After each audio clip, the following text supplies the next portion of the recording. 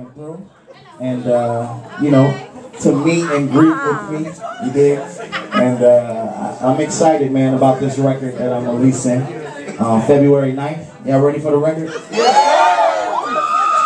called Walk Alone, and I'm really excited. And these campaign parties really, you know, to give you a basis on what my concept was for these, you know, I kind of just piggybacked off of President Obama because, you know, I didn't really believe that people and numbers could make a difference anymore. It's kind of like in this day and age, we don't stand for anything anymore. You know, I felt like